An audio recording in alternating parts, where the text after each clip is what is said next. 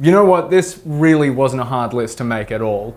Pending further review, here are the 5 anime I am most excited for the fall 2015 lineup. I am just feeling alive. I don't Number 5, Attack on Titan High School.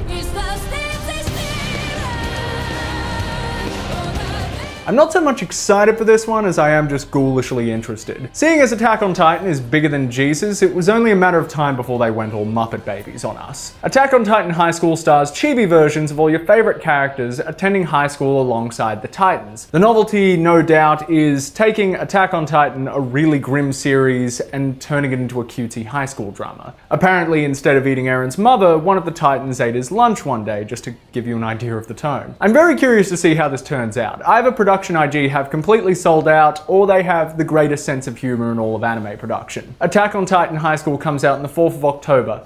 Remember that date, because pretty much everything drops that day. Number 4, Young Blackjack.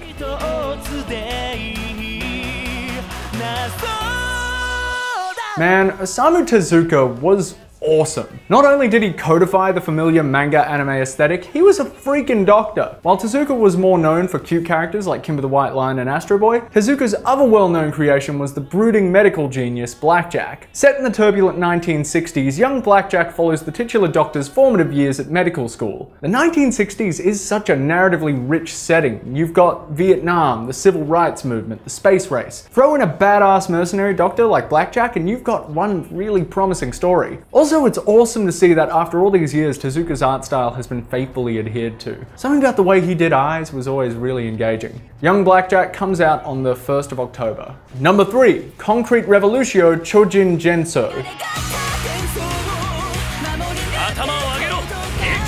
Studio Bones have always been out there in terms of visuals. Everything they make is, if not awesome, at least a visual treat. Concrete Revolutio is one of the most psychedelic things I've seen all year, and everything about this trailer fills me with delight. Set after a mysterious future war, Japan is now populated with every fantasy creature, transformer, and superhero known to man. And yes, that does sound very similar to Spring's Blood Blockade Battlefront, but I don't know, I guess Bones must really like that setting. Our protagonist Jiro Hitoyoshi works for the Superhuman Bureau and is charged with monitoring and presumably sometimes going into conflict with these fantastical entities. With its fast animation, gorgeous color scheme, and a setting that lets the writers do whatever the hell they want, Concrete Revolutio looks like an absolute blast. It starts airing on the 4th of October, which is going to be a damn busy day for me by the looks of things. Number 2, One Punch Man.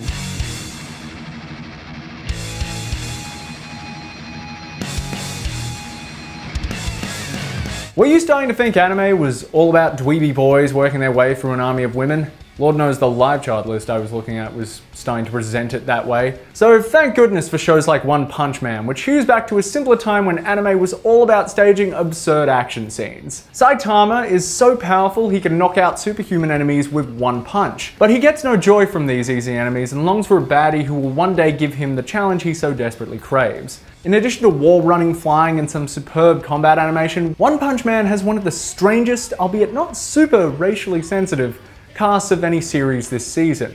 With its weird ensemble of heroes and villains, One Punch Man looks to be one of the more eccentric and action-packed shows coming out this fall. It comes out on October 5th, just to give everyone a break. And number 1, my most anticipated show of fall 2015, Koabon.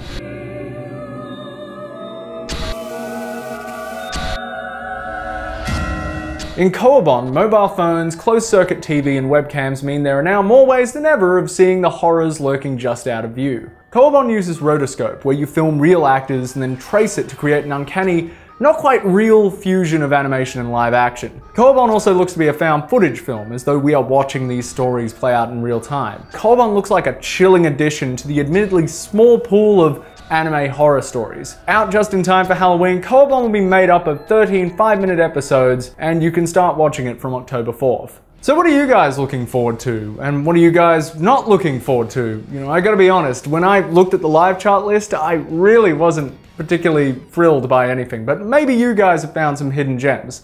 Let us know in the comments or on Twitter, which has my face on it and is proof that I am not a robot. Beep boop. I mean, see you next fall.